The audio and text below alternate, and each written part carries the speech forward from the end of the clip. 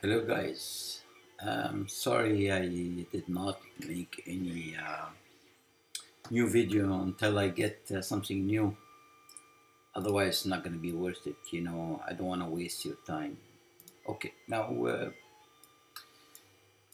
talking about wasting time, this free energy is taking really a lot of time, and I wanted to show you what I got so far. The only way to beat Lenz is to make it work for you.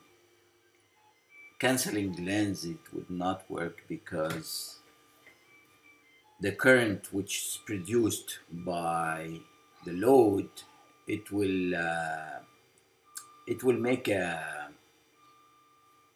opposite direction of the flux, the magnet flux, which makes the movement of the prime mover have a drag, which is a power loss. It's like exactly like the friction. So it's adding to the friction actually. So what I did here is I look up some ideas, and there's some people did like Alain Francoeur, and there is another brilliant engineer in Ukraine, Mr. Baran. They thought about something else, which is moving a connector between the magnet and the coil. And the idea is to have the magnet uh, stable or fixed, and the coil, and something in between moves, which make the magnet connect to the coil for a short while. Now, this makes a lot of sense to me because, first of all, we used to spin the magnet, which is very heavy, and or we spin the coil, like the wind farm style. The coil are very heavy too, so it makes a lot of sense. So let me show you my idea. It's not exactly like the one they made, because my idea is to use the U-shape coil. They're not using the U-shape, they're using a core, which is a big core and rounded coil. Now, my idea is to spin the connectors. You see, this is the magnet. These are the magnets.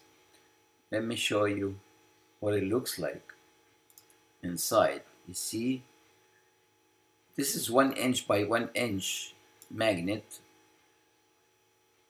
in 3D printed parts. See, that's the way I design it, so I can print it in my house, on my home, so I can test. And these are the connectors facing each other, right? And these are the coils. And to show you how it looks like now, so this is spin in between, and these are the magnet and these are the coil.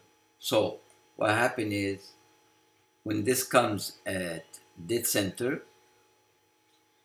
the magnet connect through the connectors to the coil, generating from north to south, north to south, or south to north. It depends. And it generate, and then in between these connectors will be connecting the north to the south magnet, which will transit the force of the flux, which will not get the drag.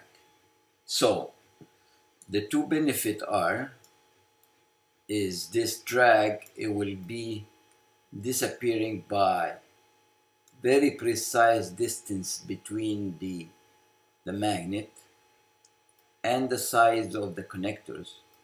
So this will transit and will make even these connectors move freely.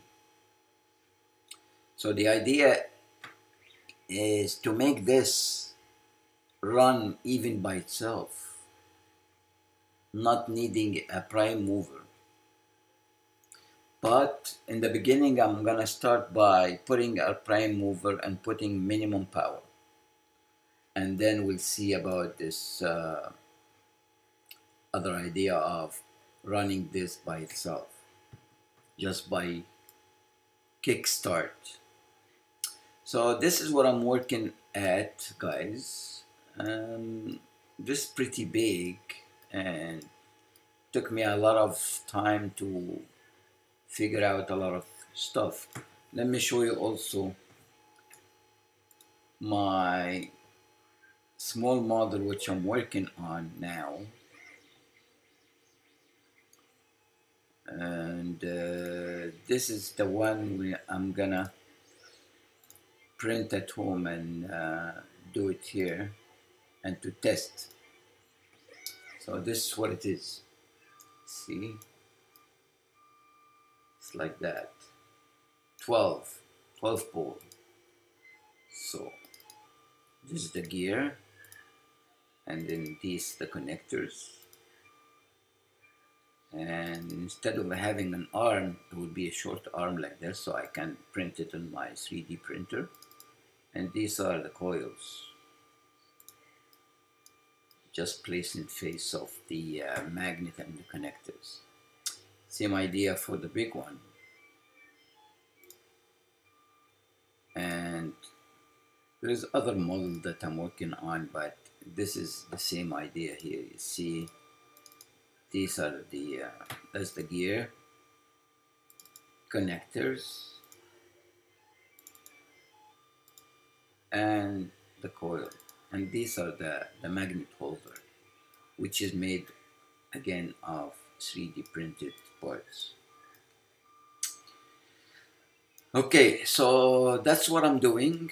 That's I tested some with a small one, but I'm not ready yet to put it out there because I'm finding some design issues, and I'm fixing before I show you any real testing. So that's what I'm doing right now, guys, and I think there's some hope to beat this Lenz. Not just to beat it. No, it's gonna be working for us. And